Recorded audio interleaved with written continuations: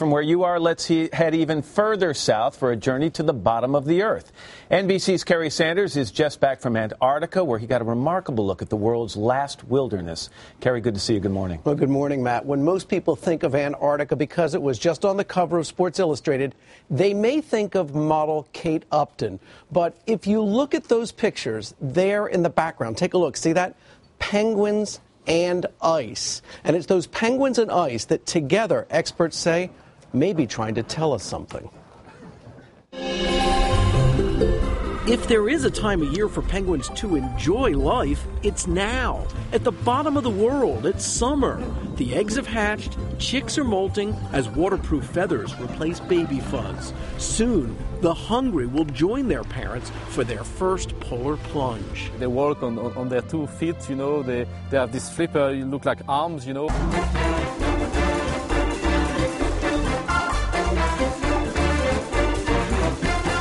Fabrice Genevois is the Jacques Cousteau of penguins.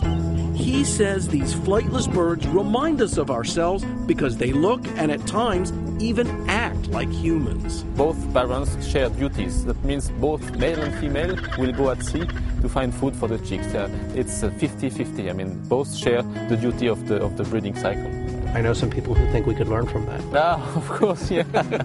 Yeah, definitely, yeah. Penguins are most certainly the ambassadors to the bottom of the world. They're all here as if they're coming to say, welcome, and you know, welcome in my home, my world. But the ambassadors are also sounding an alarm. Scientists say not all is happy feet these days. 10 of the world's 18 penguin species are in trouble. In some areas, the penguins known as Adelies have seen their colonies drop by 90%.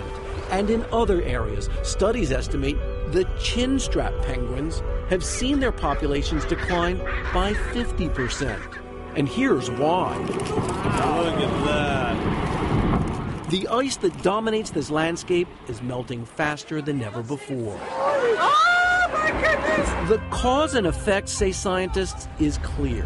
Less ice means less shrimp-like krill, which grow in the water beneath the ice. Krill is the main food source for penguins, as well as for seals and whales. The Adelies and the chinstrap are decreasing, so it might be related to the warming of the climate because there's no more sea ice as it used to be, and then less krill to eat.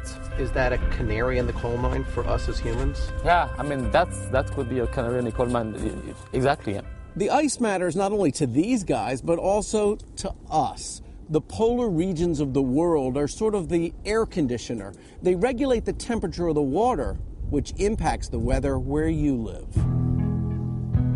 Last year, 2012, was the hottest year ever on record. The Weather Channel documented more than 34,000 record daily high temperatures in the United States and less than 6,700 new record lows. This is a concrete phenomenon, and we can measure it, and we have to consider what that's going to mean for the future. So if the ice is melting in some parts because of our use of fossil fuels, because of global warming, what are we supposed to do? And that's a question that I asked to the scientists down there. I said very simply, we can do something like just start carpooling. Of course, remember, this is not just a U.S. problem. Just this month, China became the world's largest importer of petroleum. Kerry Sanders. Kerry, fascinating. Thank you very much.